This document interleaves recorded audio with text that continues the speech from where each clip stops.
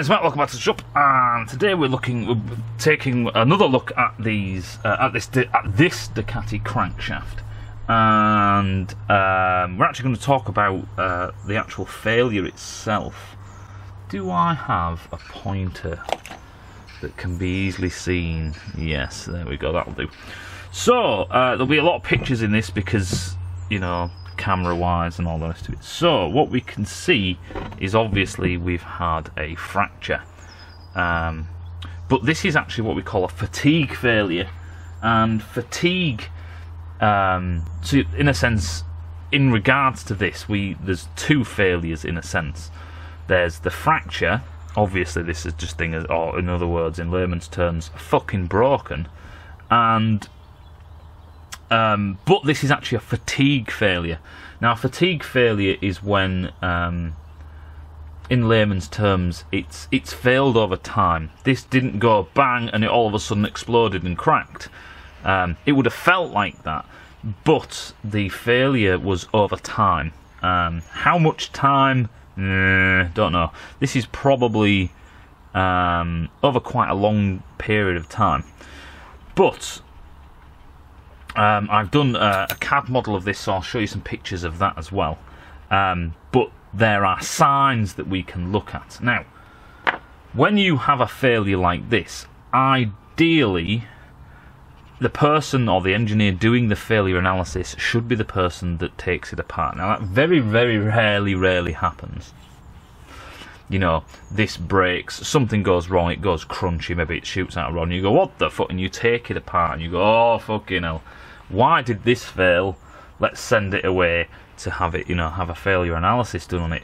And just by taking it apart, you've probably, you know, fucked a few things. Why? Well, because these surfaces give you the witness marks. You know, this is like a crime scene, for fuck's sake. And, you know, anyone disturbing any of the evidence and stuff like that can actually skew results.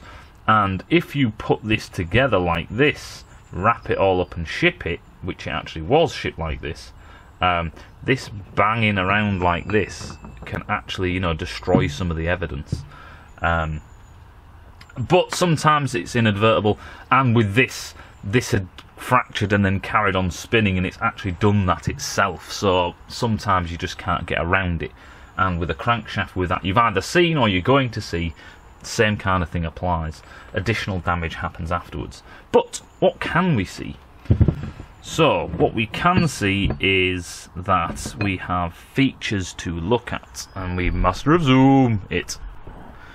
I'll bring this into the shot. There we go. So we've got both. Lovely. So what we can see is that we have a fracture, and the points of note, the points that you have to, you know, take note of, points of interest, is that this hole is actually fractured through the hole. That's quite important.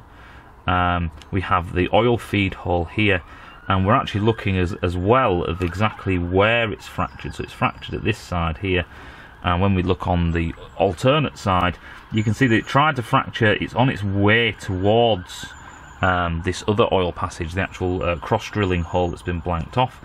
You can see the other hole here that matches up with this one, and this breaching here through this hole is actually also important. We'll get to that in a minute. But we can see there's a big curl of metal off here to this side. It's taken it all on there. So we've also, before we move on, sorry, we've got a crack there as well. You can see that little crack in there. So what we want to do first is look for the smallest cross section. We always want to look for the smallest cross section because the smallest cross section is usually the weakest part. Not always, but most of the time. So what we can see is, we can see what they call a riverbed, which is this bit, as you can see there, and it matches up there. This is what we call a name for it, is a riverbed, and this goes directly from the outside surface directly to this hole, through the centre of it, and then to this hole. So this is generally where our crack propagation, where our crack starts. It usually probably starts from the centre here outwards, because the forces are higher. they basically go to infinity as you get to the centre. And the centre would be about there, and you can see this crack kind of goes nearly towards the centre, and you can see that there's this big break here which is again propagating from the centre of the actual shaft itself.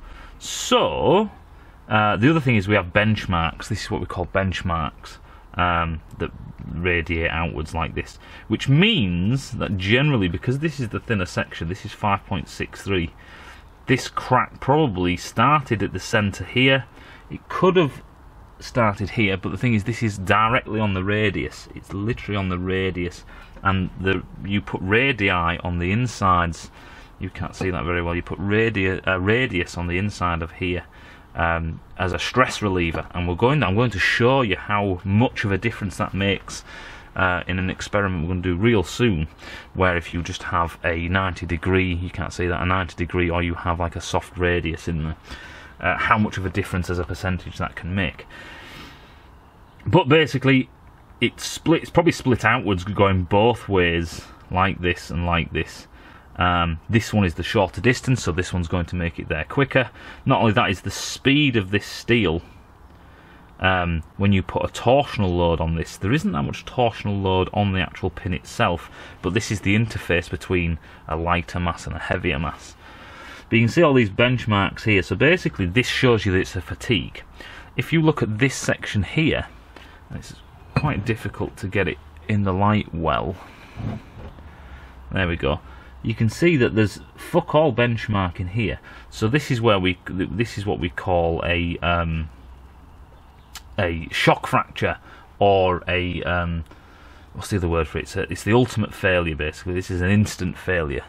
So basically, what this has done is that it's a bit like wood. It splits a bit, and it splits a bit, and it splits a bit, and it splits a bit. And every time it splits, if you think about the lines in my finger there, so it splits to that one, and it splits to that one. Every time it goes like that and splits and then relaxes, it makes one of these little benchmarks.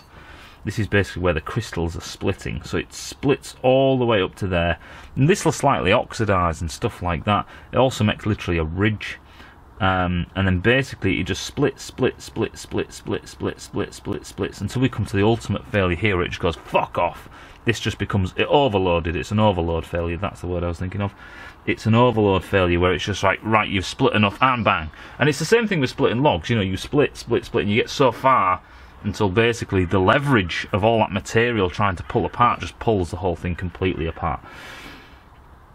So as you can see, we've actually got like a fan pattern where the benchmarks run outwards like that. So because obviously, if you're trying to split from here to here, this is the weak point, so these are going to follow that, and then you get this riverbed cracking here like that as it basically starts to come apart. And this in its sense is a benchmark. It's actually higher this side than it is this side, and obviously there's a lot less material on, if you split it that way along the line, there's a lot less material on this side. You'll see that there's a lot of this burring over and curling and stuff like this, a big curl there. That will be these two parts clacking together as the thing is still spinning round, because this failed probably at very high speed, and you know, it just fucking give up the ghost. Separate crack here. Generally this is a grain boundary issue, unless, and I can't see any witness marks saying that that's had an additional clout. There is a bit of hammering, nibbling there, possibly. A lot of this stuff, you know, you have to look at the grain structure under the microscope and stuff, and I don't have an electron microscope to get hold of to really see what's going on. But why has this failed this way? Well, generally what happens is that this crankshaft is put together like so. Let me zoom back out. I'll need a word for the reverse of master of zoom. And every time the piston fires, which is where the greatest loads are on this, when it fires down like this, and it will be at a perpendicular, not a perpendicular angle, it will be an offset angle. It'd actually be that way, like that, because of the oil passages there. But basically, trying to keep it together, fuck me. When the piston fires down like this and the crankshaft pushes against it there like that, the whole thing is fixed at the bearings, so these two sides here, here and here, is fixed there. So the whole thing wants to do this. It wants to deflect downwards. So if very briefly, if I just draw that out, ta-da! You have a fixed point here for your main journals. Then you have your webs like this, and then you have your crank pin like this, and we are applying a force here, and there is nothing beneath here to support it. So in a sense you get a bending moment. This is where you are fixed here, so the whole thing is going to want to splay out and bend this pin like that. Or as a clearer example, that's what it used to look like, and now the whole thing wants to splay out like this. So there's your fixed point on your bearings, and this is what, you know, puts load on your bearings every time that this thing fires. Now, when you try and bend this like this, your stress region, your strain region is right there in one of these corners, and the weakest corner will shit the bed and cause a failure. Well, yeah, that looks exactly like that's happened. Now, with every single system, any system whatsoever, even this toothbrush, right? If you had something that was perfectly, let me try and think about it. Just say you've got a bolt like this, right? There is a section in this bolt somewhere that is weaker than the rest of it. It's impossible. It's like if you got 1,000 grains of sand, there is going to be one that is the heaviest, there is going to be the one that's the lightest, there's going to be the one that's the widest, and there's going to be the one that's, you know, the best arranged crystals, and the one that's haphazard and all over the place.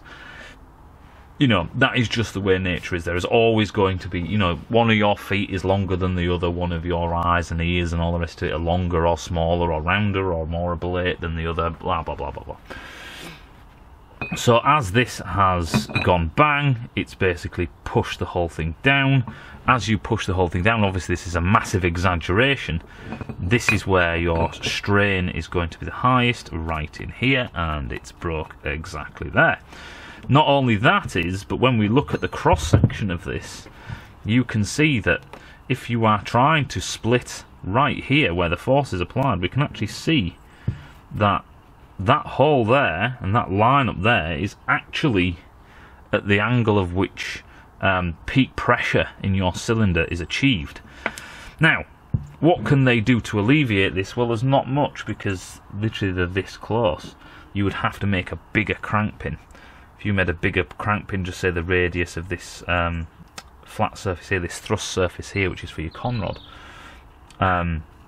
if you made your crank pin this big and then had that thrust surface out here, it makes the crankshaft heavy. It means that you're going to lose a bit of RPM and stuff, but it would strengthen this, you know, beyond. It would always break like this. If you kept on adding more and more force, it would eventually break. But if you could move this hole down a bit and have this here, and basically make this a bit more even, because you can see literally the distances between there and there where the break is, this is a lot closer. So this is your weakest region. You'd expect it to break here. And the crack actually happened on the fillet. That's the worst thing. That's literally the start of the radius, but it's still cracked. You can see these benchmarks go outwards from here, so this is probably right on that corner in that fillet. Like I say, when you go to bend this thing like this, this actually means that this entire region has been stretched. It's not compression, this is a tensile failure. It's basically been pulled like this, and you pull it, a crack appears, and then that crack starts to propagate over time. And you can see a bit of benchmarking up there. It goes all the way up until you get to your ultimate failure here, and you'll notice that this, you know, it's a bit rough and it's, you know, a bit of oxidization stuff, but you'll notice that this top section here is really fucking shiny. It's like glass. And that's what happens when you get a grain boundary failure. That has literally just followed the crystals. That's just gone bang like that, and it's a snap like glass. And you might have snapped really cheap, what people call monkey metal, but aluminium castings, or you might have snapped something like cast iron or something like that. This is a testament to how good this steel is. Even though this has been cast, you can see that this steel, very good quality steel, very well controlled, how they do the casting, because you can see that this, like I say, is like glass, and if we snap that turbine blade in half, you probably kind of, well, apart from the hollow bits, but if you got the, just say the Christmas tree bit at the bottom, if you snap that, it would snap like glass in a single crystal. This is obviously not single crystal, but what I'm saying is that when you have better quality metals, they tend to break a bit more like glass, and we'll talk about that in the future. We'll snap some samples and see the difference between them. But yeah, you know, this, it's just, it's almost like an inherent weak point. Oh, it is an inherent weak point. This cross drilling goes like this, and this, and I'll show you the CAD, it is just the thinnest part. So if we were to expect this to fail, we'd expect it to fail there. Unluckily for this guy's bike, it did exactly that, and when this let go, it would be absolutely fucking horrible. Absolutely fucking horrible. You know, because this is a strong piece of steel, but this just shows you, in a sense, some of the forces that are, you know, we're playing with here when we go to higher horsepower and stuff like that. You know, it's a wing and a prayer. And if you look here, you can see that actually that section there, master of zoom, try not to wobble the camera too much. Oh, just out of the range of the autofocus, you fucker. Right, so you can see there's actually a shiny bit there. Now I can't see because I don't have a microscope here. That could be hammered like this, but I'm guessing, no, actually it's probably is polished on that one as well. As these two bits clack together, it basically hammers it flat. But yeah, you know, it's a failure right at the fillet though. That's what's quite amazing. It's right at the fillet. You can't fucking see anything. It's literally right on the fillet. So even with that fillet, it hasn't helped. You could have a bigger fillet, that could help. And I'll do a simulation on it to show how much of a difference it would make. But generally, a way to get around this would be to make your crank pin thicker if you were constantly busted. That's the thing, you know, this is a one-off failure that happens now and then. This isn't a failure that happens all the time. It's quite common though, that's not to say that it's not. And to finish off, we'll look at the forged crank. This daddy we've had a look at before, and that has the same kind of cracking as we've seen before. You can see that crack that runs down there. Now that crack, I did have a look, it stops halfway, but it actually starts there and cracks all the way around there and then stops. So again, we've got that fillet, that radius in there that started to break, and this thing's shit in the bed as well. So, you know, all is not good in the hood, Ducati. You're gonna have to pull your finger out a bit, because really we don't want to be seeing failures like this. Anyway, I hope that does make sense, and I'll see you in a bit.